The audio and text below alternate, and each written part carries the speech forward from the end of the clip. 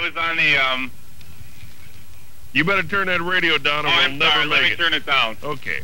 Okay, sorry about that. Yeah, That's I was in Hawaii last spring. I was on my honeymoon with my wife. It was great because we went to Hawaii. We had the greatest time. Yeah. And we were coming back, and we were flying. I think it was what airline? Whatever it. Well, don't say it. Don't say it. It was this big 747. Okay. And a guy.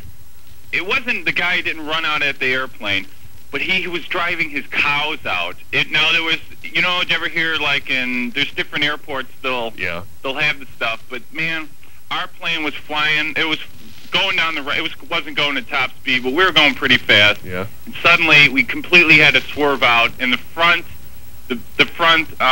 whole tire section snapped, and the plane skidded. It didn't go out of control, but it was really scary. Why? Because cows were on the runway? They have cows graze, cows and sheep. This is in, I forgot the airport in Honolulu. It wasn't, it was Honolulu? Yeah. Wow.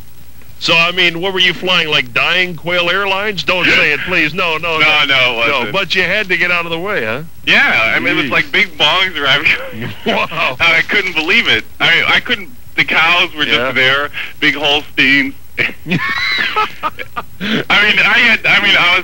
was having the funnest time with the Lansing 5. It was so great. It was